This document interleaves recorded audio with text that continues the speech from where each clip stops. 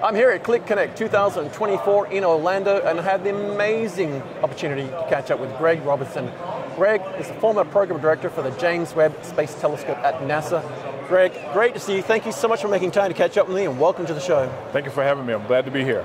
What an amazing event, and for our audience who wasn't here, I'm going to let them know you had a very long standing ovation after your presentation today. You had a great line where you talked about the fact that the room was just full of geeks, so you were going to get along just fine. Yes, absolutely. So most of my career I've been around geeks. Yep. My wife calls me one too, so I was in good company. Yes. We have that in common at least. Now, your role overall it seems very obvious, but in the context of what you've done with regard to the James Webb Space Telescope, I wonder if you could just give us a very brief sort of outline of the unique elements within your role that you've had with regard to that project. It seems really obvious when you think of the job title that there's nothing obvious about it, is there? Like, what are some of the really unique aspects that you had to bring into that, and I guess, you know, with regard to the project you delivered? So when I took over, Webb was in a lot of trouble, way behind schedule, right. Way over budget, a lot of technical challenges. So my overall role was to get it over the goal line, get it to launch and make sure it works. Starting off, I had to re-baseline the whole program. Okay. So I had to manage down, but I had some pretty good managers, and the engineering team was out of this world, one of the best I've worked with. So I had no concerns with smarts and technical capability. It was really managing the team to get everybody focused on the same objectives, and getting it done right, getting it done timely. Time is money, right? In addition to that, I had to manage up. Through my boss, through the NASA administrator, Office of Management and Budget at the White House and Congress. That's where the money comes from. Yes. So when I re-baseline, I had to go to White House and beg, and Congress and beg for $800 million. That's a big number. They thought Webb was important enough. They showed enough confidence in me to re-baseline the program. A lot of my effort was spent trying to adjust the culture. Right. And to go fast, but don't rush. Okay. Not every issue is a science project, so to say. Some things that fail, capacitor, parts per million, parts per billion, change the capacitor and keep going. You don't need to do a study on the capacity. So things like that were part of that job. So it was managing down, across, and up. And of course, we had two major international partners, the Canadian Space Agency, the European Space Agency. Indeed. And so a lot of time working with those two agencies as well. Well, that in itself would, I'm not going to claim to be anywhere near your caliber, but I spent a very short period of my time doing project management and a little in program direction in data center space and also, I guess, the general IT world when VoIP came in and other things. And one of the things that you just mentioned there was in my microcosm a challenge of cross boundaries of the data center team from our organization, third-party providers and solution providers and so forth.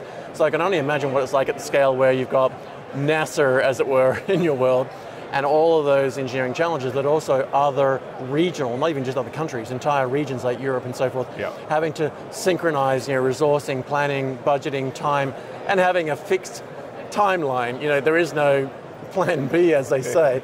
How did you approach that challenge of sort of, bringing some of those larger program director elements? Because as you said, not everything is an engineering problem. I imagine a lot of it was just people skills in many ways, that you've had a life experience of bringing people skills to the table and then figuring out how to just, in plain English, get through some of those technical challenges. The program schedule didn't look like it's going to work. You had to make it happen. It's all about the people. Yep. On the NASA side, including our whole supply chain. Yep. On the ESA side and supply chain, the same for the Canadian side. It's working with the partners through the supply chain. And when you have partnerships, global partnerships, you're not sending money. There's no contract. No. People are contributing capability and systems.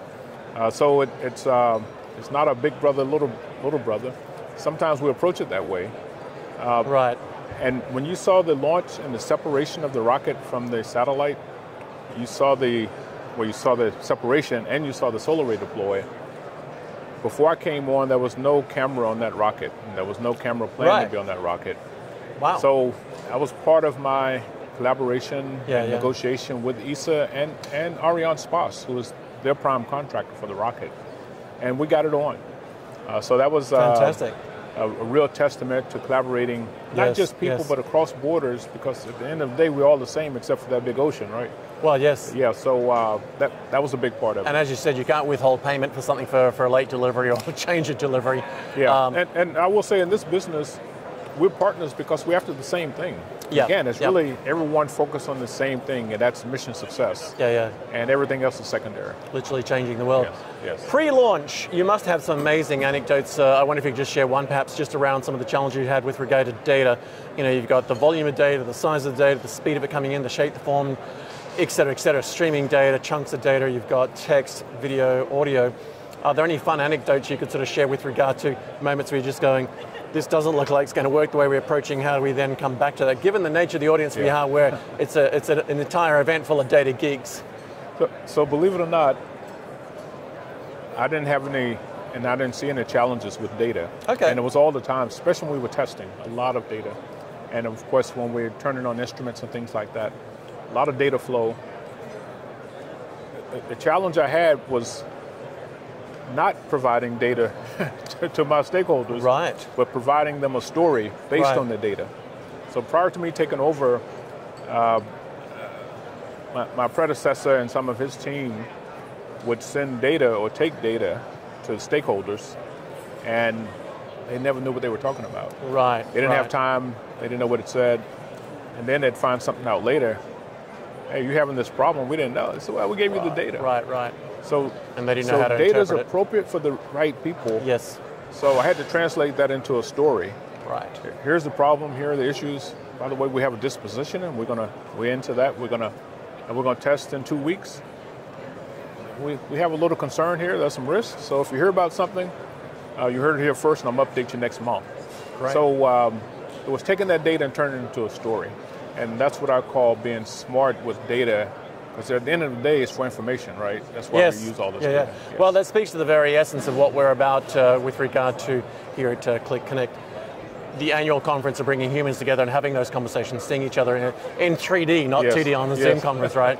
I was just talking to James Fisher, who's the Chief Strategy Officer for Qlik, and he had the same comment. It's like, we're seeing each other in 3D, we're having this real world experience, which is interesting you should say that, because that is very much the same challenge we face in data across everything.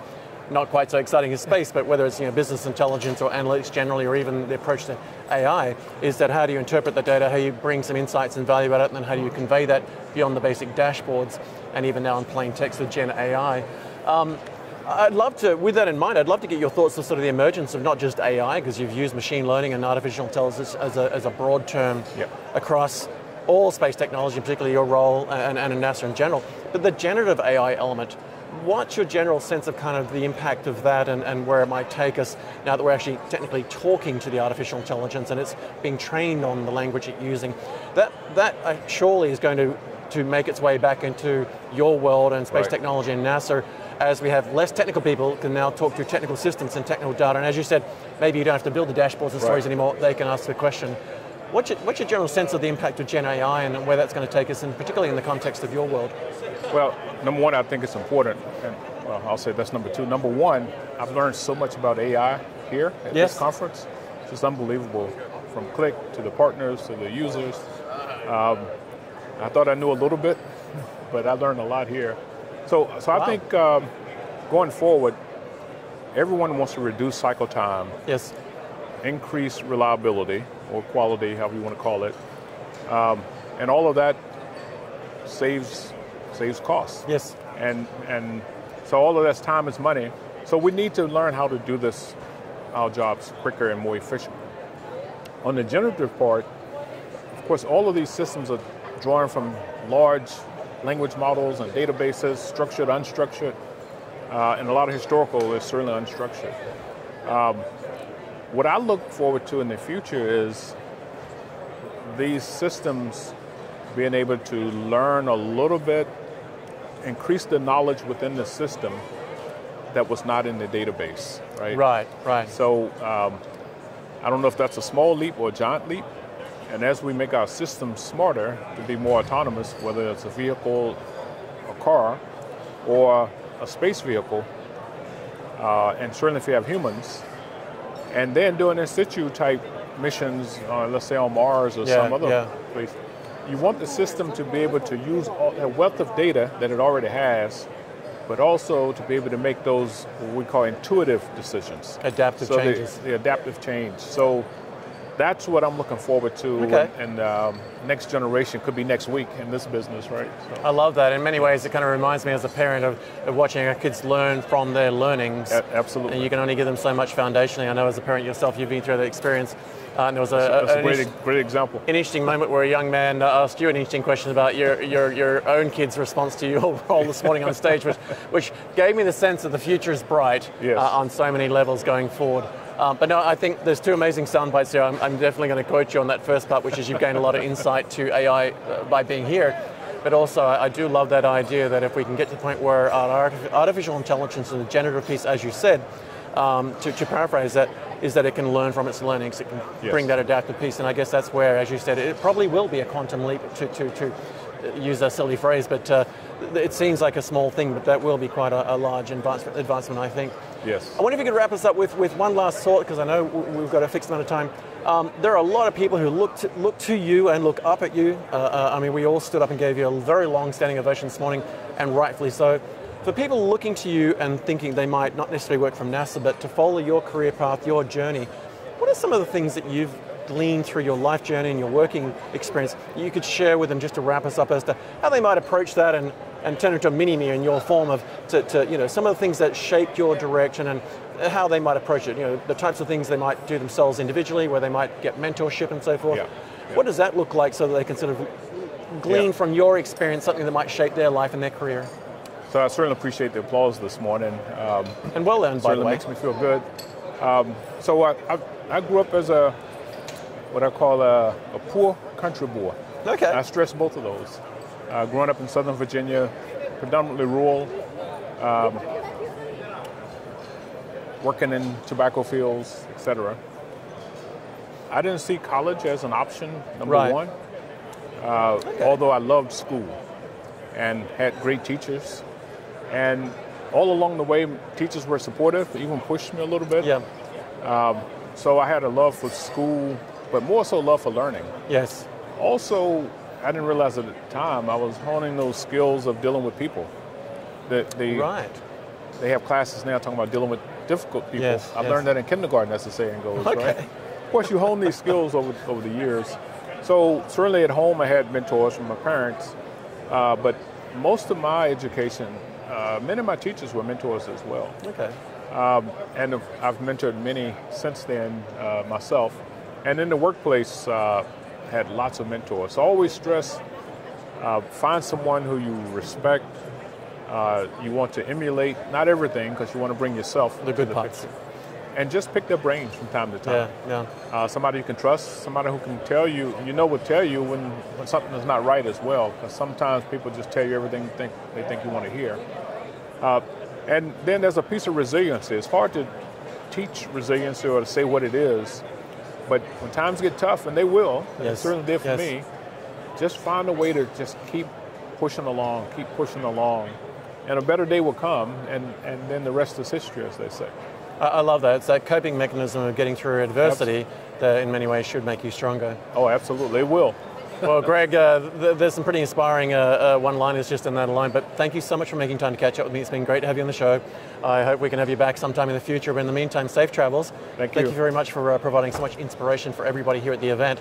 And again, at the risk of sounding sycophantic, the standing ovation today was so heartfelt for all of us that when we look up, the only thing I won't forgive you for, if it were, is that you changed my entire view of the universe in so many ways because you found things out there that we shouldn't have found, and now we're going to change our map.